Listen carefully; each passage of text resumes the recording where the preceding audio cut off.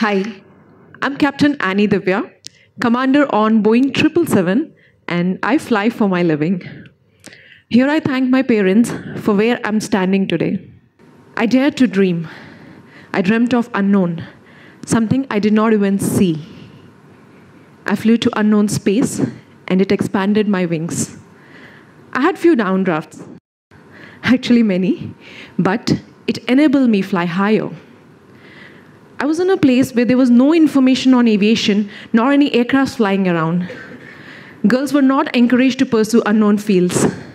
With my limited resources, I had very little exposure, and the internet was not very accessible those days. So all I had was my dream, and my chase for it, and searching for it, and people laughing at it when I mentioned. In the meanwhile, one of my teachers who has been observing me for a while asked me, Divya, you want to be where you want to be, or you want to go like a pollen grain and get placed wherever it places it?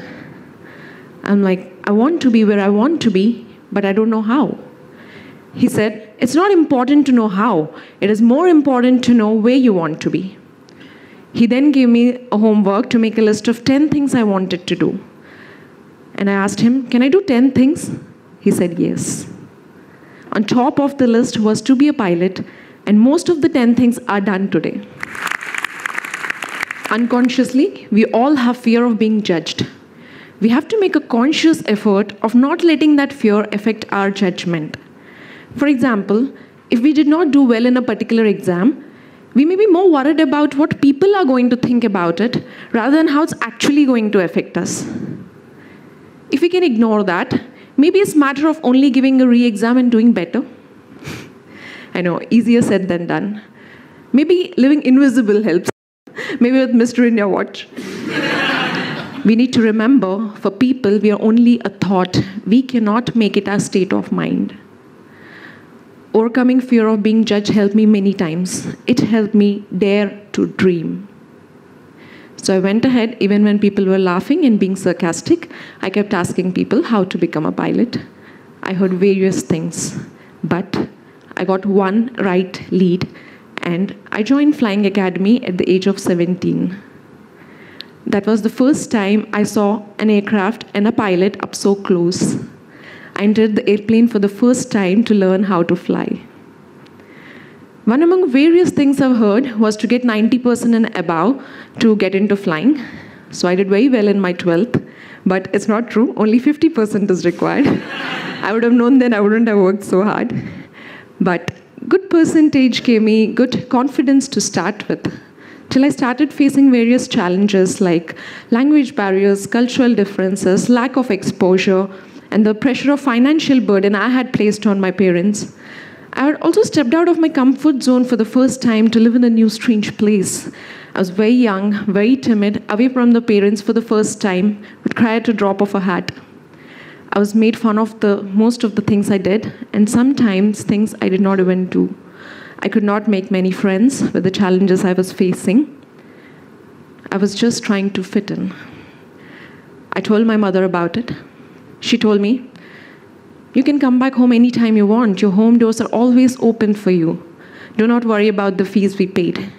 But remember, wherever you go in life, you will have some obstacles and some challenges to face. So that gave me a lot of comfort and confidence. I decided if I have to face some obstacles and challenges, I might as well face those for right now, right here, for achieving my dream. So I went ahead with more confidence and kept learning. One day, a girl asked me, do you know the meaning of word dating? I knew I would be made fun for the wrong answer, but I did not walk away. Not knowing what it meant, I guessed and said, maybe marking dates on the calendar? Obviously, she laughed and I was made fun of, but I learned what it meant. It's okay not to know. It's not okay not to learn, and it expanded my wings. With my expanded wings, I joined the airline. What I went is with my better language skills. I went to Spain, Palma de Mallorca, for my Boeing 737 training. There I realized not many people speak English, and I have to work on my language again. In the beginning of my career, I worked with different nationalities, which means different cultures again, but it wasn't a challenge anymore.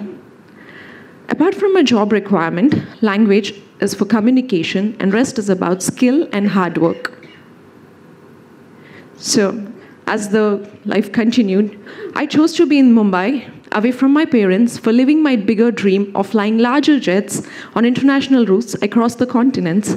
At 19, in a fast city, all by myself, living my dream, had good days and bad days at work. Good days were good, bad days were tough. We all face various challenges in life. Sadly, some just being a woman. I heard some rumors about myself as a girl doing well in a male-dominated field. I was too young to not let it affect me. I confined myself to my room. I isolated myself. I stopped socializing at all in the effort of stopping those stories. I could not share those with my parents not to worry them.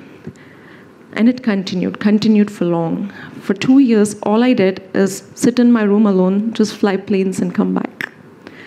Till I said to myself, opinions will be formed anyways, depending on their maturity and intelligence. Let me brood the injustice of all of it when I have nothing else to do. I left the opinion makers to their hobby. I drove myself into what I knew best, learn. And yes, I stepped out of my room, I started making friends, and I hung out with people I liked. And I have bigger dreams to achieve, family responsibilities to take care of.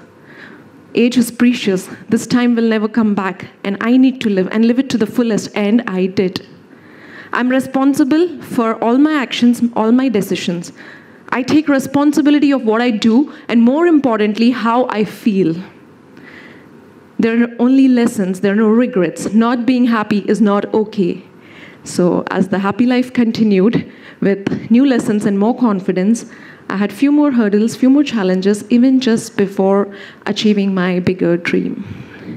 In spite of all the hard work I have put in, I had situations which were very difficult, challenges which were, again, very tough, obstacles which were not expected, a lot of stress, a lot of pressure, but I have risen above all of them, and it only made me realize my strength. So downdrafts help me rise higher. Dare to dream. Believe in yourself, a world to believe in you.